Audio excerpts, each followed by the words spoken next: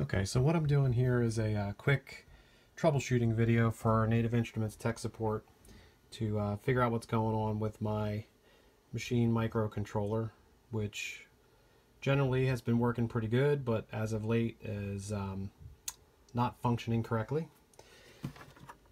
As you'll see, this has got the clean install of the latest driver. It's got the most updated firmware on the unit itself. I've tried with several USB cables, different ports, direct on the computer, a USB 2 hub, a USB 3 hub, and the behavior is the same. So what happens is you give it power, try to switch into MIDI mode, and the controller doesn't respond.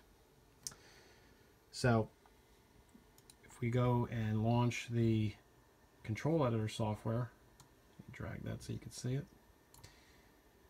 you'll see that the machine responds, and if I switch presets in the software, everything's doing what it's supposed to be doing. Nothing lights up, nothing is changeable from the hardware.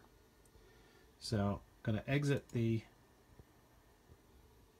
software, and you'll see that I can't switch out of MIDI mode, and the controller stays in its last active state, having received data from the computer. Now, up until about a week ago, unplugging the unit and plugging it back in, or rebooting the computer, would restore normal operation for a few minutes before a machine would lock me out again. But now simply unplugging it and plugging it back in appears to simply return the unit to that same state. So the only way to get rid of this at this point is to reboot the computer. So I'll do that. Start. Give it a minute.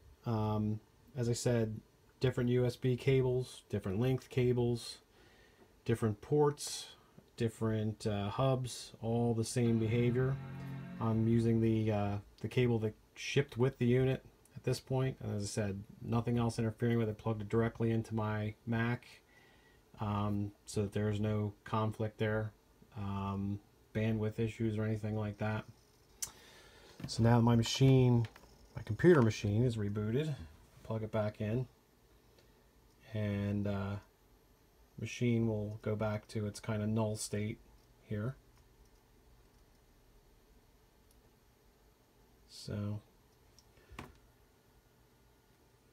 again, no more MIDI mode.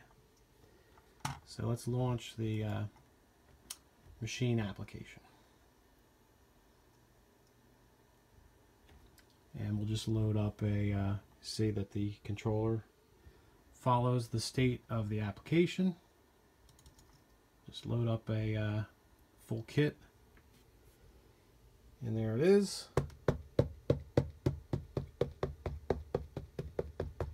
But nothing on the hardware unit works. If I click with the mouse,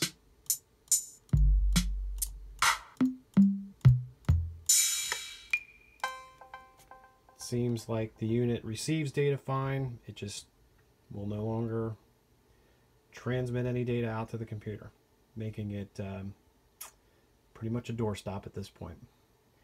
Anyway, I hope this is helpful to your troubleshooting efforts. I hope you can give me some tips for maybe getting this thing back online. I appreciate the time. Thanks.